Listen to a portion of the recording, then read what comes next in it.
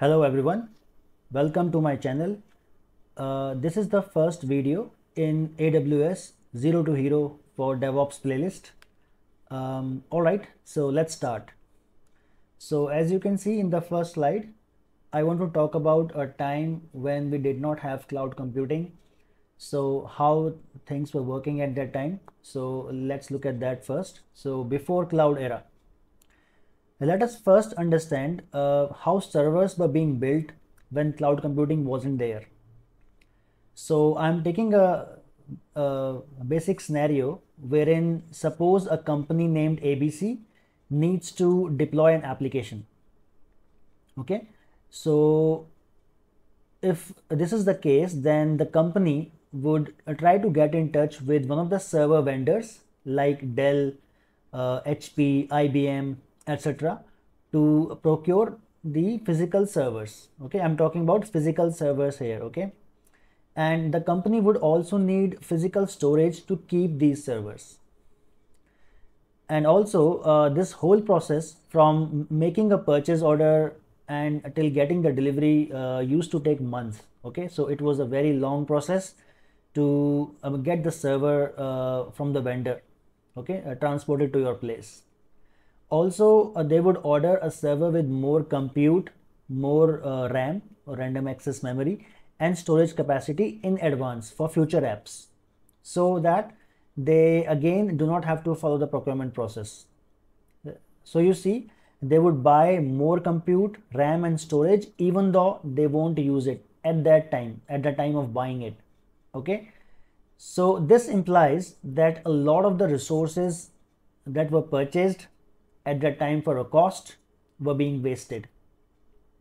Okay, so this is how things used to work at that time. But so this is just a very high level overview of the things that used to happen at that time.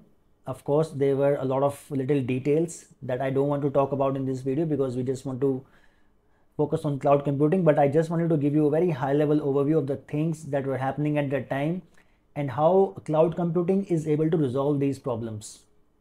Okay, so you see here the process that was being followed at that time is more expensive, since you are trying to buy more compute, RAM and storage capacity for your server, because you don't want to raise the purchase order again and then again you have to wait for 6 months or so to get the server. So the company used to buy the things in advance. Okay,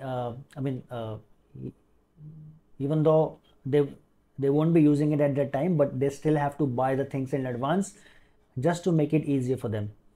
Okay, so this whole process is very expensive, it is time consuming, and of course it is less efficient. Okay,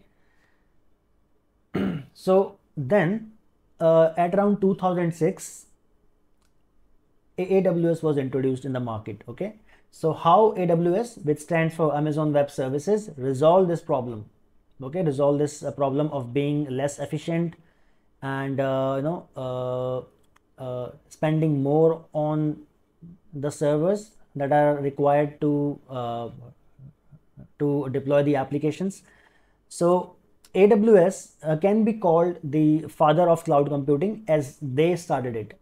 Okay, so they are the pioneers in cloud computing market right now. Also, they have the highest market share. Okay, followed by Azure and GCP, and there are some other cloud providers as well, like DigitalOcean, and there are some others as well, but these three are the main ones. And in these three, AWS is the one that captures the highest market share at this time. Okay, so AWS can be called the father of cloud computing, as they started it somewhere around 2006. Okay, companies who are trying to move to cloud for the first time, okay, these days they still trust AWS, okay, more than other cloud providers, just because they have spent more, not more, most hours doing it. Okay, so what they do, they build their own physical infrastructure across the globe. Okay, and then they virtualize the servers. All right, then they have built one website or portal called aws.amazon.com to rent these servers using the pay-as-you-go payment model. Okay, so in this case, if you see, AWS has built their entire infrastructure across the globe. Okay, and then they've just put it for rent, okay, using this website, okay, which is aws.amazon.com, which we use to create our account on, and then we can use their different services. Okay, here we are talking about servers, but they do have other services as well. We will talk about it in a while. So they build their own physical infrastructure, and then they use virtualization, and then these servers are available for rent using the portal. Okay, and they use pay-as-you-go payment model. Now this is a very important question. It can be asked in the interview. Okay, what is the meaning of pay-as-you-go payment model? Okay, so pay-as-you-go means that you need to pay for the resources only when you use it. Okay, not in advance. Okay, so what happens in AWS when you use some resources? So you are just billed for those resources only, and then you get your this monthly bill which you have to pay off. Okay, so it is like renting the services from AWS. Okay, so it is called pay-as-you-go model, pay-as-you-go payment model. Okay.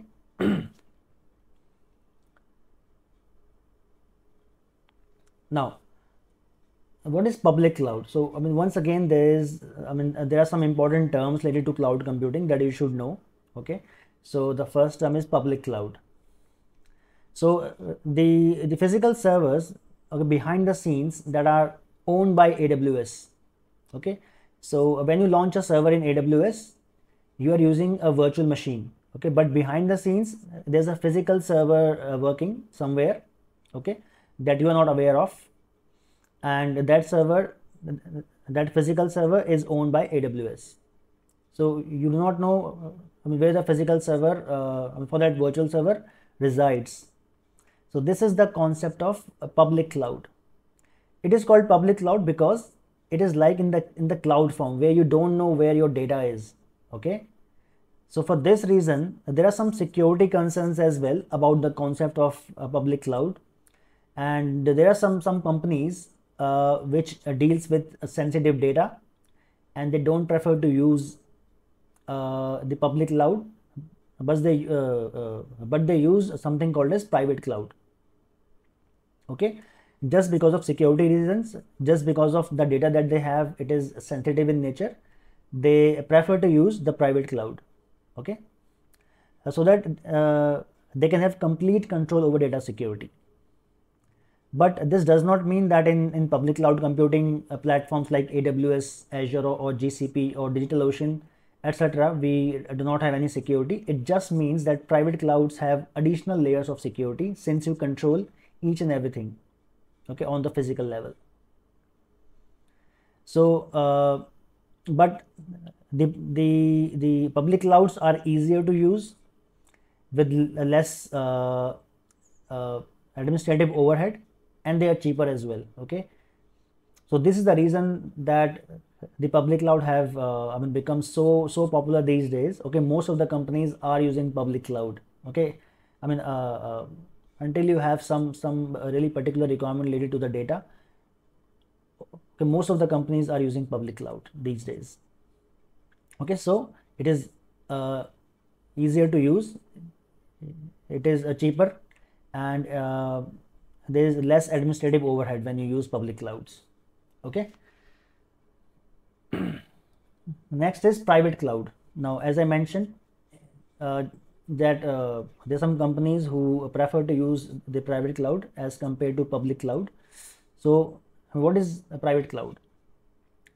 So there's an option that you can buy your own servers, okay, set them up, then create virtualization, and then use them to deploy your applications. Okay, in this case, it means that the physical infrastructure or physical servers are owned by you, even though you have virtualized them as public cloud platform does, but the servers are under your control completely. Okay, you own them. So these type of setups are called private cloud. The disadvantages are that you need to manage each and everything on your own as compared to public clouds where the vendor manages that. So administrative overhead is much more with private clouds. Also, it is expensive as you are buying the physical server capacity and you need to hire additional manpower, means employees, to manage it for you. Okay. So to avoid all these headaches, okay, public clouds have become super popular platforms for application deployment. Okay, and we're learning a public cloud platform AWS here in this playlist. Okay, I hope the things are clear till now. Okay, so let's talk about AWS now. Okay, so as I mentioned, AWS is the most popular public cloud platform these days. Okay, and it is the most widely used cloud provider. So the market share is highest in terms of customer, then followed by Azure and GCP. Okay, so right now as I speak, okay, so there are over 200 fully featured services available in AWS. So not just the virtual machines, it has other services as well. If I give you some examples, like there's a service called simple storage service, which is also called S3 storage service in AWS. Then they have some database services as well, like RDS. They have their own container service called ECS, or Elastic Container Service.